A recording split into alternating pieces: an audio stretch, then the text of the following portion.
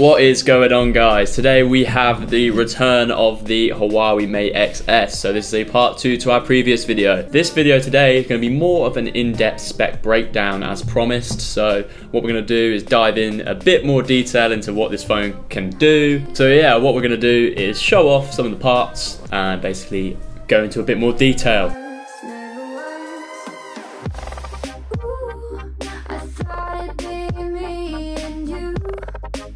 So we're going to start as usual with the front of the screen.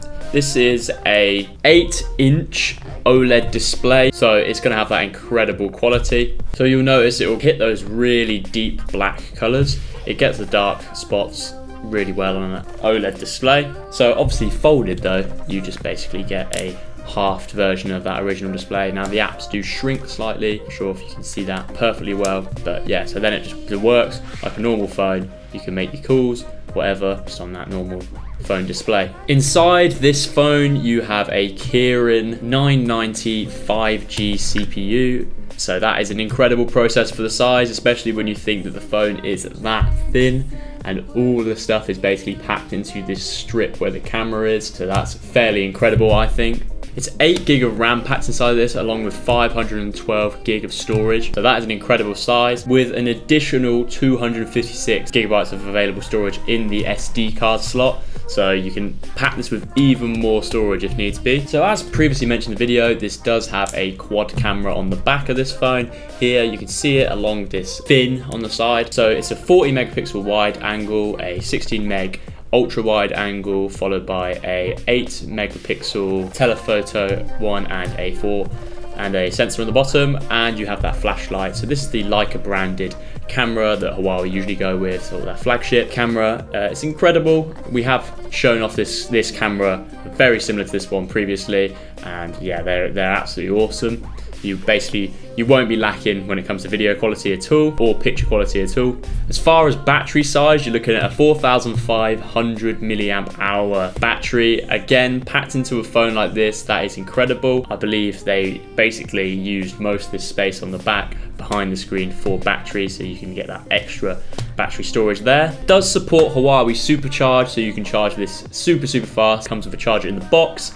Obviously, as stated before, our box was empty, unfortunately, so I can't show you one of them right now, but it does also support 5G. So you'll see along the top and bottom, there are the bands that connect the network through. They are 5G compatible bands, so you can connect to 5G, 4G, 3G, all that you want, and you'll be secured for the future. Obviously, you will need a 5G compatible SIM card, and the SIM card tray is on the top of the device as well. So also, as stated, this does run on HMS. Now that does mean that none of the Google services are currently available on it. That doesn't mean that it's impossible to get them. It just means strictly through the Huawei Gallery or application store they have based on this actual device. You cannot download your Google applications. However, there are ways of doing it. We won't go into too much detail this video if that's something you want to see. Now we're going to go on to what the actual exterior of the phone in a bit more detail. So in the last video, I sort of briefly went over everything. What I will do in this video is go into a little bit more detail. So at the top, you will notice there is a speaker. Now this is usually for phone calls type things. If you're watching, say, video or YouTube, it'll give that more surround sound sort of feel. Also at the top, you have your SIM card tray and your SD port. Now this is a dual SIM model, this version we have here. That means you'll be able to put 2 SIM cards in, or 1 SIM, 1 SD upgrade. So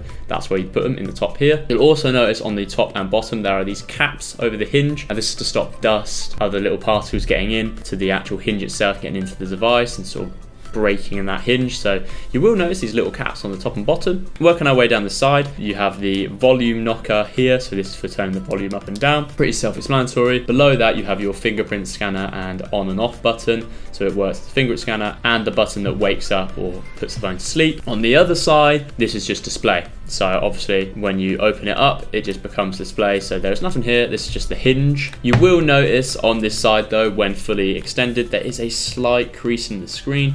Now this is nothing like other foldable phones that I've seen personally. This crease is barely noticeable, and the only way you can notice it is in certain lights. I'll try and include a little clip of how it actually looks, just so you can see with your own eyes how unnoticeable it actually is. Coming around to the back of the phone, you have your quad camera as previously stated. you have that flashlight, and you have the Leica branding along with the Huawei branding, along with the red button that you click to actually unfold the phone itself. So that's where that is. And finally, on the bottom of the phone, you have your USB Type-C port, and you have your loudspeaker on the bottom for the main audio coming out the bottom of the device here. Something I also want to mention is that this hinge is much more sturdy than previous foldable models that we've had before.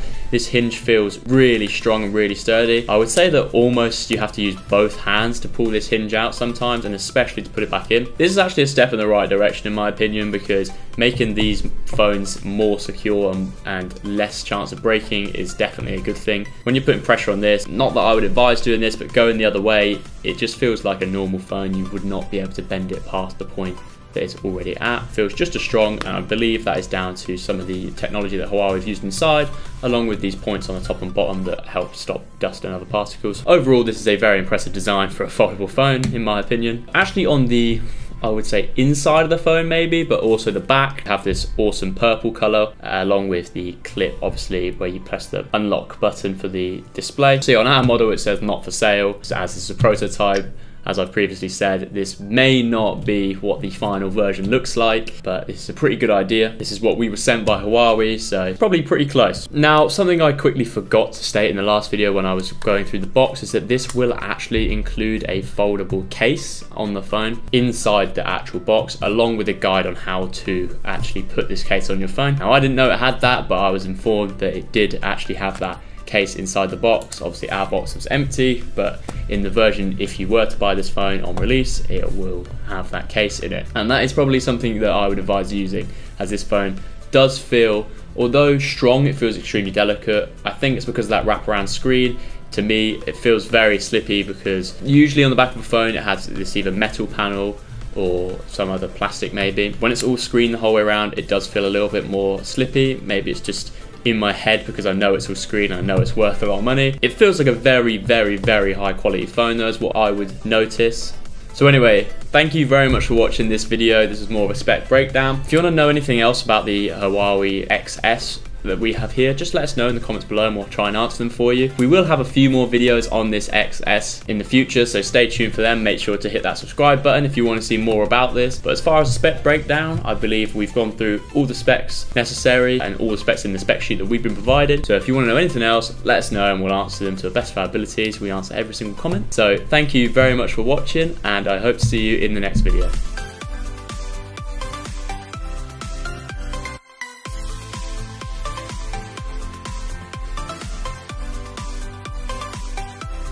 Hello guys, and welcome to another video. Today we have the Mate XS again, but this one with a little bit of a twist. So we're going to compare this to the Huawei Mate 30 Pro.